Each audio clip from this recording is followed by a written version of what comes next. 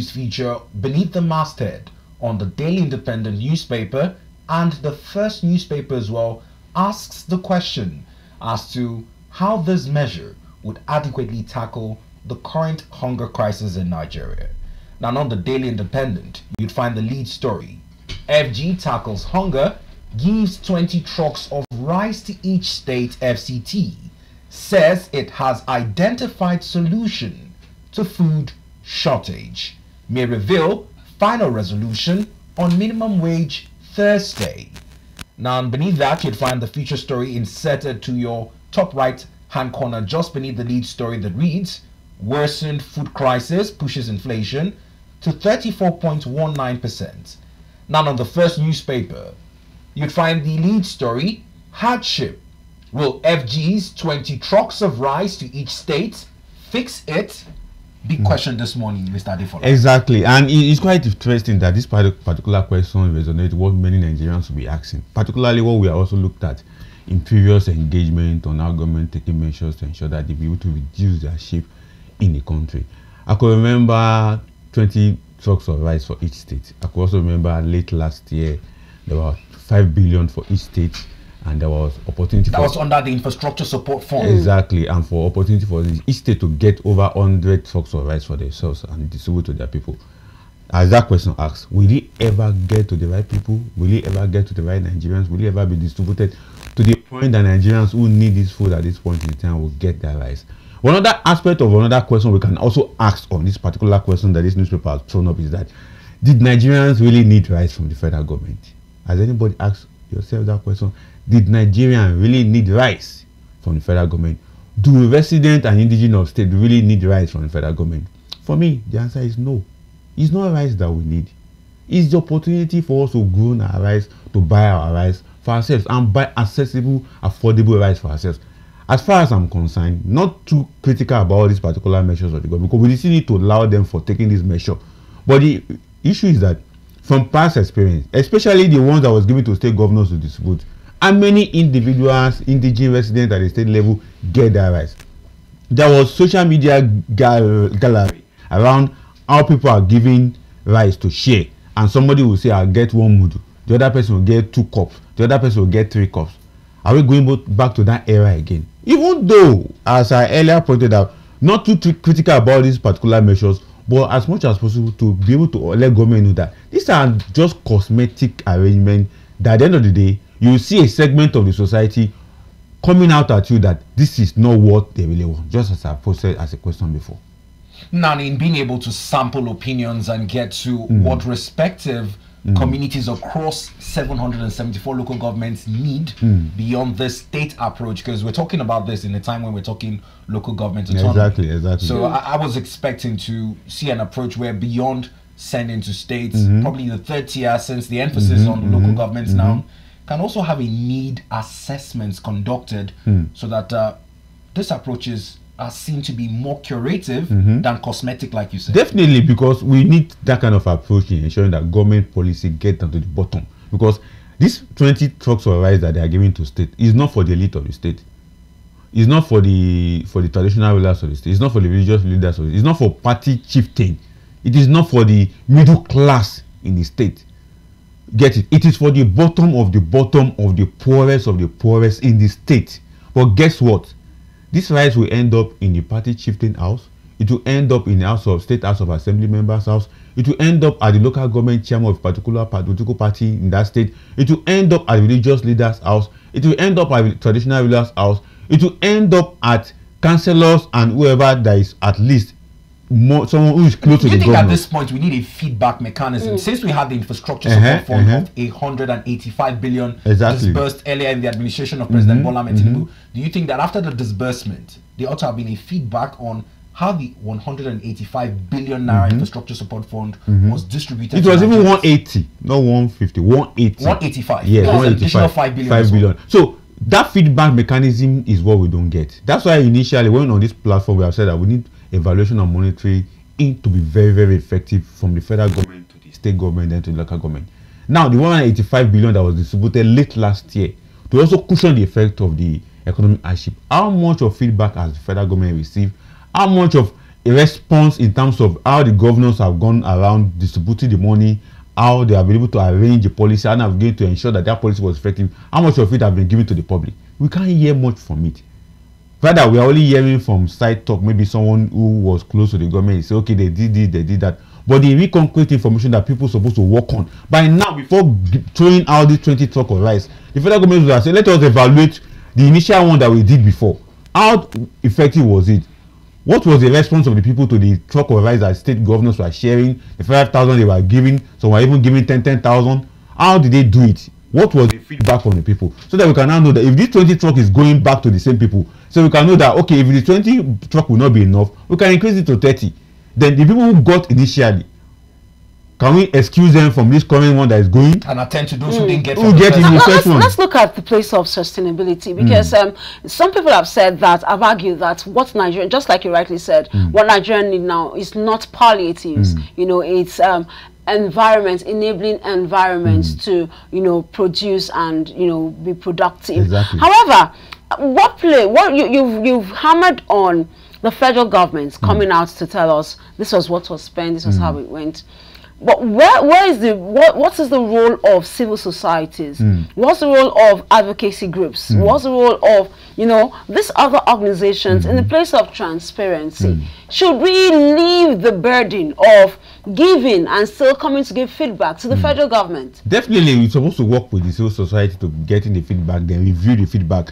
Last week on this platform, I was there last week Tuesday, Abby, and we also made mention of independent organization reviewing and evaluating some of these activities of government. That's the role of the civil society. But the challenge is this: our civil society is polarized. We have civil society that are available on the system, just safeguarding the policy of international donor agencies, trying to market what the international donor agencies want to do. They also have civil society that are very close to the government, that are more like a political party, like offshore of political parties. They also have civil society that are professional in their own making, who are doing what they are doing so that they can get procurement contract from the government in terms of carrying out accountability on one way or the other. They also have civil society that they don't have funding, they don't have anybody supporting them, but they are giving an objective review of what is happening, but they don't have the legal backing to also work. So even as I have mentioned all this civil society, what they normally suggest to government is just resolution. It's not binding on the government. There is no law that will say whatever a civil society do as a finding. There are a lot of research work that have been done in terms of what is happening to the Nigerian economy. The civil society have proposed. Like yesterday, my organization, Econ Analytics, brought up a first statement on why government need to go beyond food importation. There are strategic things that need to be done, because food importation is not strategic to the economy.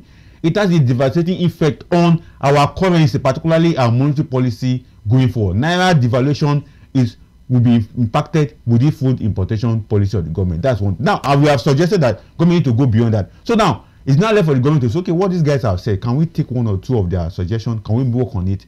But on the other way, and they can also don't mind this them. They are just making noise. They don't know what they are doing, and the government will leave those policies. So when civil society has directed, can they suggest to the government? They are suggesting, but the key issue is that there is no legal binding on the government to take what they are suggesting to them. On this of food palliative distribution, a lot of organizations have said don't distribute food. That's not what Nigerians do. Even though we also identified that particular aspect from the short to medium term arrangement to cushion the effect. But we have discovered that since 1999, when government say they are giving the poor people money, they are giving the poor people food, it's only a fragment of the population of the poor that gets some of this palliative. So how can we change this narrative? If this is a narrative, how can we change it? The best way to change it is just three ways. One is that if government say we are giving this 20 truck now, we are giving to the state governors. What about the civil society that have been working for the last 20 years, very transparent, very accountability? Why don't you use those civil society organizations to distribute the food? Don't use the state, because the data that the state has, or those state government have in their covered in their state government office, some of those data are just political data that are just gotten one way or the other. That doesn't reflect the numbers of the people that they're supposed to that comprehensive social register we're looking for. See, they have state governors to go and do comprehensive social register. How many of them are brought out that have done their own? Nobody. They're even asking federal government to come and give them money to go and carry that social register. If you remember, 5 cardinal argument of National Economic Council was that state will go back and carry that social register by themselves, not the one that federal government is doing. I don't know whether if you remember within last year that this argument about social register, when the social register office in Abuja said we have 30 million vulnerable Nigerians to be sharing money to. State government say no, you don't know them. We know that people. Let us go back. And the federal government will go ahead. Till now, no state himself said go ahead. Go ahead. Till today, no state have come out with their social register. Now, big questions this morning on how we can come by a comprehensive social register, as the federal government has distributed 20 trucks of rice to 36 states and the FCT. It's also coming at a time when the NBS has released its current data for the inflationary rate in Nigeria, pegging headline inflation at 34.19% and food inflation at 40.89%. Now, these figures have been widely disputed by the OPS and NASIMA. It makes frontline focus on our next two papers, the Punch newspaper and the Nigerian News Direct. Let's pick them up together. On the front page of the Punch newspaper this morning is the lead story. OPS blames insecurity as food inflation hits 40.8%. NBS links inflation to rising prices of millet, garri, yam, fish, groundnut oil, others. NASIMA, LCCI, others lament insecurity, seek rural infrastructure investments. And on Nigerian News Direct newspaper, we see that story saying stakeholders jittery as inflation rate hits 34.19%, 28-year high. Weak foreign reserves responsible for high inflation rate, and that's coming from Ayo Teriba. And then cost of production, unemployment, major drivers of high inflation, and that's from the former CIBN president Jibola. What do you have to say about the inflation rate? It's very interesting, although it's a marginal increase from what we had last month, but it's also a show of that things are not getting better. But NASIMA is saying that we have well over 90%, judging by the drivers of inflation. Definitely. But these figures published by the NBS are not entirely a reflection. For me, I will rely on the NBS report. NASIMA should bring out his own inflation report. If how they do, arrived at yes. they should do. Although we can speculate on basis of what is happening, but for now, the official report we have is that it is 34.19%, which means that there's a marginal increase on inflation, and which also demonstrate that the economy has not been fair to Nigerians, and the hardships still continue. As we put it in our press release yesterday, we said a catastrophic high price of goods and services. That's how we put it in our press release. Now, what I'm trying to point out is, in as much as this inflation is going higher and higher, government policy to address it has not really been very, very effective. Government policy in the last 2 months has followed the threshold or the trend of a short to medium term. There's no long-term policy at this point in time, even though they are putting some long-term policy that will generate effective maybe in 3 years' time, in 4 years' time, in 5 years' time. The one they are doing is just a 6-month short-term to medium term. And this 6 months to 8 months medium term if policy is not even helping matters, because just like the 20 truck of rice we discussed earlier, now who is the people who are going to get the rice? I've made mention of people that with this rice will end up in their house. Who the government or the government or the governor will see as the custodian of the people to distribute the rice, and it's not there to them. Now, on the aspect of what is driving inflation, there is no far fetch from what is driving inflation in Nigeria. High cost of transportation is there. Subsidy removal is part of it.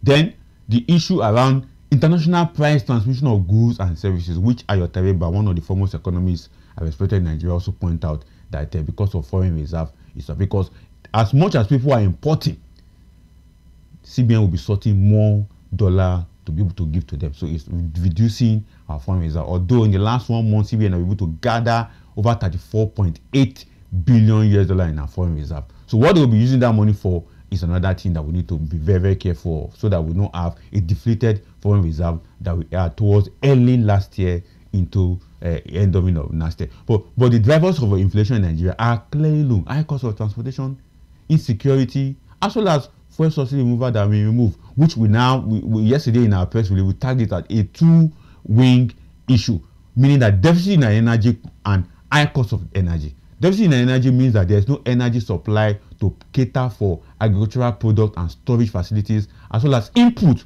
for the agriculture is one. Then the other aspect has to do with the cost of energy in the area of what people are spending to store food, what people are spending in terms of power generation to be able to manufacture food, complement like, name it, spaghetti, noodles, and other complementary food that we eat, including milk, processed milk that we drink. So what they are spending is also being transferred to the cost unit of each of the goods. So that's why it's very expensive. Then someone talk about NBSA because of high cost of garri, rice, maize, corn, millet, and the rest of them. So you can relate that to the issue of how farmers are transporting their goods from the farm station to the city centers, to the urban centers, and to the end-use large market like the Use market, Garri market, another part of market in Abuja and the rest of it. So the cost of transportation is definitely one of the biggest drivers, as we have discovered, leading to inflation.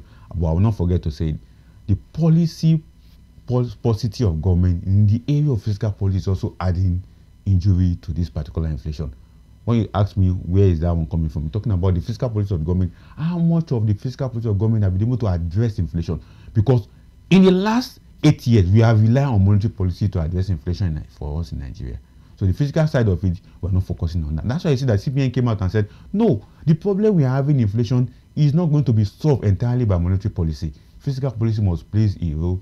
Especially by jerking up the MPR. Definitely must play his role. But you can see that last week CBN is saying that they are looking forward to reduce the MPR rate soon.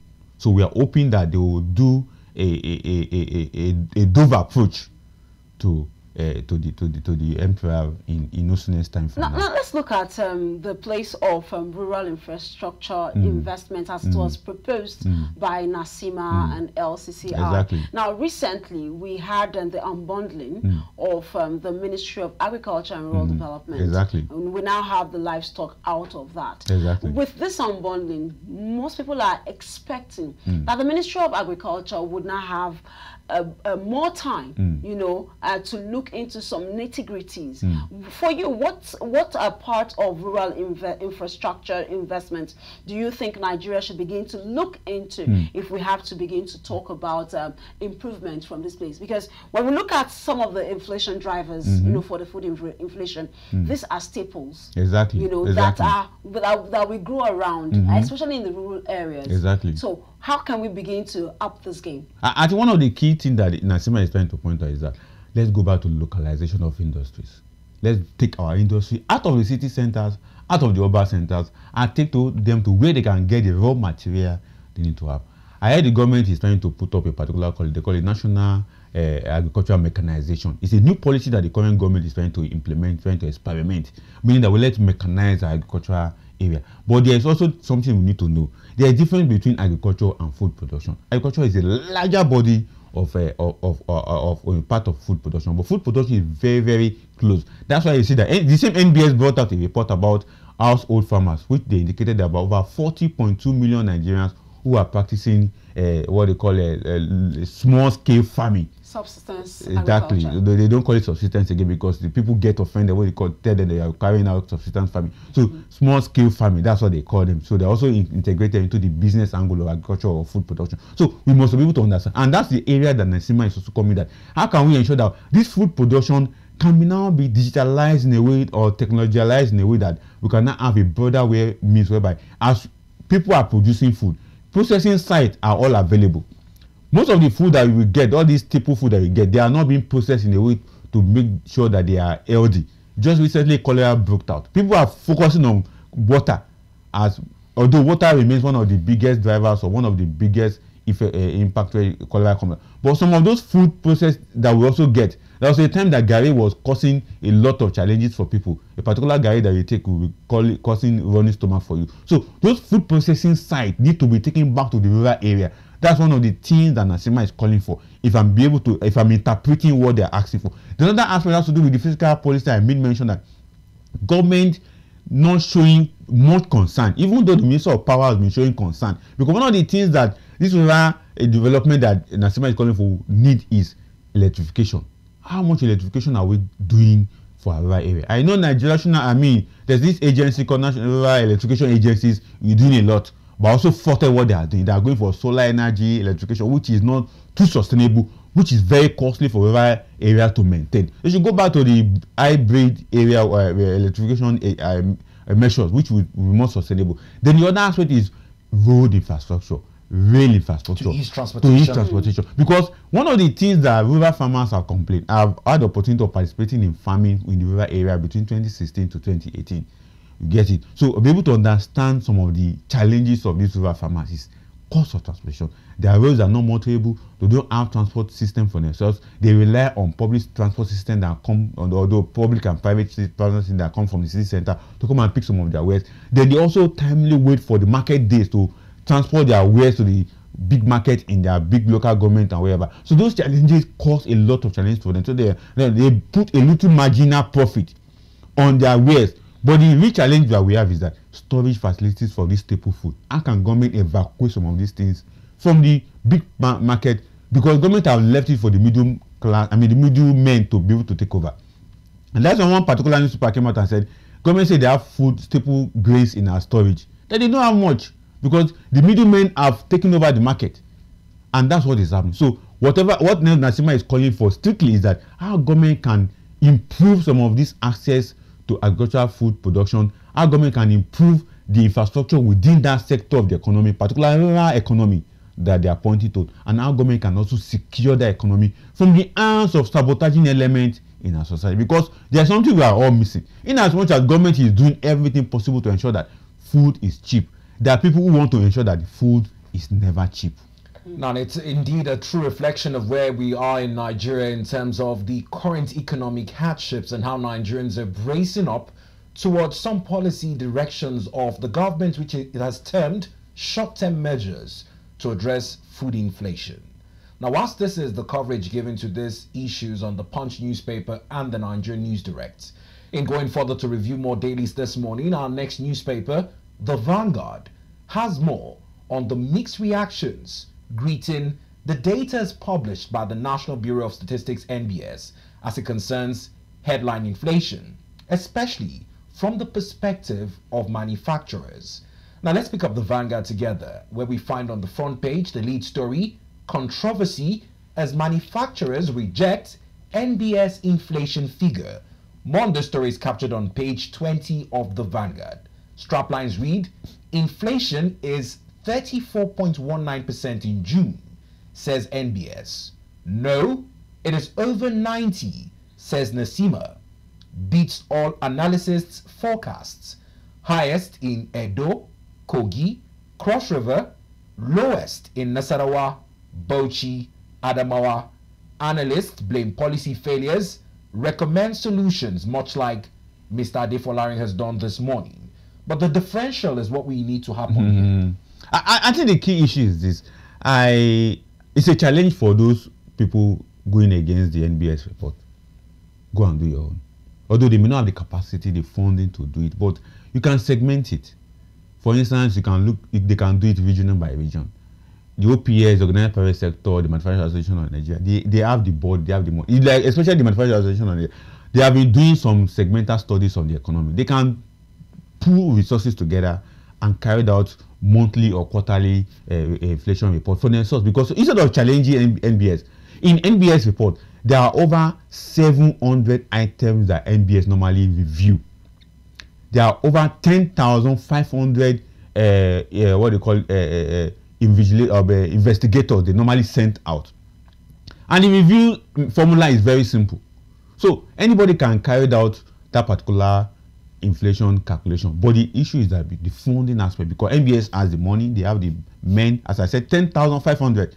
I think they must have increased it by now. The 10,500 was at the time in 2020 to 2021. That was 10,000 investigators were sent out. Field officers were sent out across the country, across major market, across rural market to go and do this price survey. So they can also do it. Manufacturing Association can do it. OPS organization, they can't do it. So instead of you disputing NBS, but we know that there's room for you to dispute based on your own understanding of the, because one thing I failed to mention earlier was that we could remember that early June there was fuel scarcity in some major cities. It's also added up.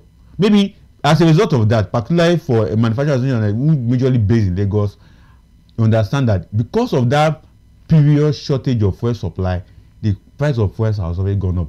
At the depot is now, cost would also go up too. At the depot price now 720 naira. Some filling stations are selling at 820, 718, and the rest of them. Black market is 1,000 naira. And also remember, just last week there was this energy conference that was organized in Abuja, and they raised issue around how costly it is to produce a crude of oil in Nigeria. Over $35 to produce 1 barrel of crude in Nigeria. So all this could be put into perspective for them to now. So NBS, this is your report. We can't accept this 34.19 that you are putting out.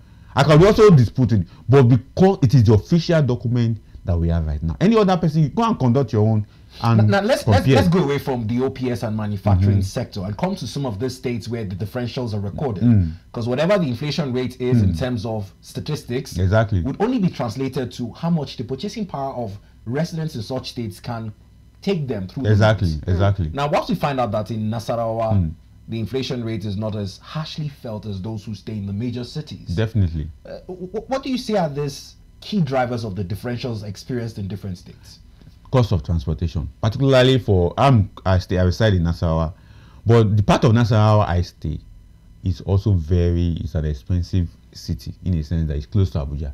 So most of the food that is being produced from those small scale farmers within that area, they find good buyer, high price in Abuja. So they use the Abuja price to peg the prices in Nasarawa, in that particular market. I could mention the market, Masaka market, Maraba market, the food distributor within the Maraba and the rest of them. They use Abuja price. So food price within local government, which is the extreme end of Nasarawa to Abuja, food price is very high. Then if you're now talking about Kefi, Nasarawa local government, Nasarawa, Egon, Lafia, Kefi, food are quite cheap because they are farm dominating areas. They are areas they produce all these grains, all this maize, all this powdered rice, and the rest of them. So food are quite cheap. So you can say in Nasarawa, apart from Kawe local government, the rest 12 local government, food could be very cheap in Nasarawa state. Now go to Kogi state, because Kogi state is a transit state for major travelers living in Abuja, living part of the north. So Lokoja is the most expensive city